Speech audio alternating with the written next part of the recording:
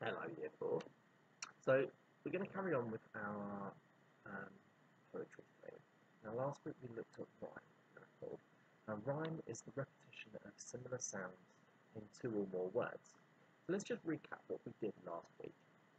Look back to your book and the words that you wrote down, and look at the word that you paired it with to form a rhyme and pair. Mine were hot and spot, camp and ramp, ban and tan, sun and fun, cap and tap, dream and cream.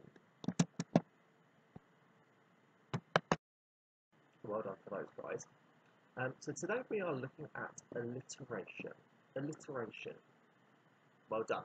This is the use of a series of words beginning with the same consonant or sound. For example, busy buzzing, the bee behaved beautifully. Listen to these three sentences. What is the letter represented in each, repeated in each? Betty and Bob brought back blue balloons from the big bazaar. What was that letter? Repeated letter. That's right, the B. This next one. Four furious friends fought for the phone. That one. Yeah, an F. And the final one. Sam's shop stocks short, spotted socks. You're right, an S. Well done, guys.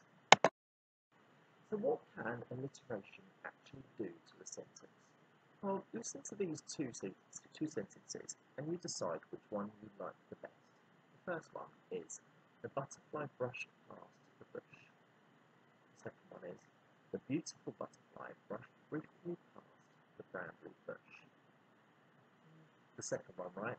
Yeah, absolutely. Now, alliteration is a great way of adding some excitement to a sentence. And if what you're reading is exciting, you're more likely to remember it.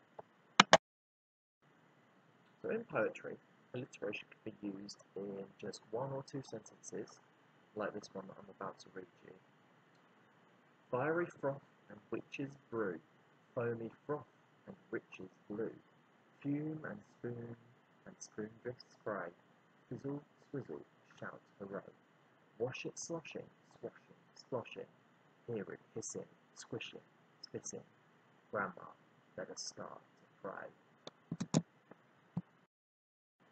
In this poem, from, if you remember, George's Marvellous Medicine, there were a couple of examples of alliteration.